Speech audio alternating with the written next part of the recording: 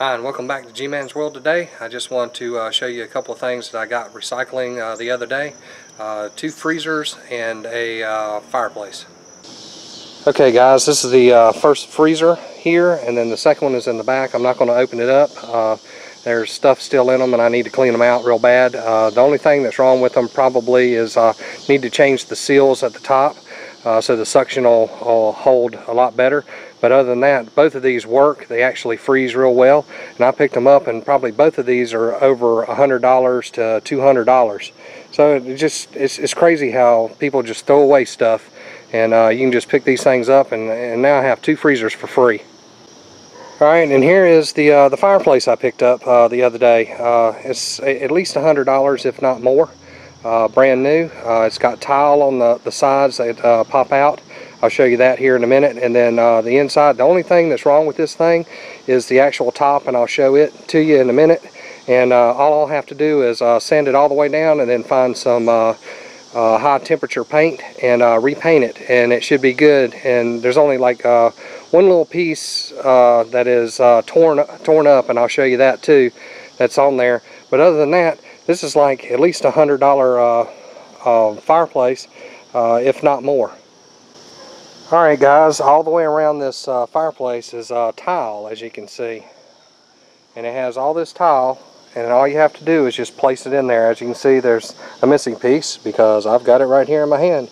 And all you do is just take it and put it right on in, and it's fine. All the tile's fine. It's not chipped or anything. It looks, I mean, this thing looks almost brand new. Now if you come over here and you look, it's got this little piece here, you know, for the ashes, you know, to come up or what have you, sort of stop them a little bit. This is the only thing that is wrong with this unit that I've actually seen. As you can tell, there's rust around it. It's rusting all the way around. And also there is, let me see here, here it is. There is, if you can see it, let me try to come in a little bit. There's a hole right here where somebody might have accidentally hit it with something, a poker or whatever, and caused a little bit of a hole in it. That's the only thing that's wrong with this unit right here. So what I'm going to do is I'm going to resand everything, and then get some high temperature paint, repaint it, and that thing's going to be good.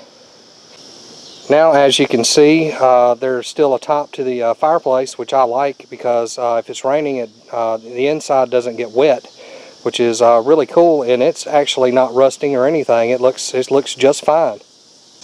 Alright guys, this is the inside of the unit, and it doesn't look like it's rusted in any way. It has a grill on there so you put your wood and everything, and it gives better airflow. So as for me, looking at this unit right here is probably well over $100, maybe $200 when they bought this thing, and they just put it out on the front to throw away, to get rid of. And it's a perfectly good unit, and now I have a new fireplace for my backyard. Alright guys, thanks for watching Gman's World today, and do me a favor, if you liked the video, hit the like button. If you want to subscribe, hit the subscribe button. Do me a favor and give me a comment, tell me what you like, what you didn't like about the video, and if you have any other questions, I'll be glad to answer them as soon as I can, and I'll see you next time.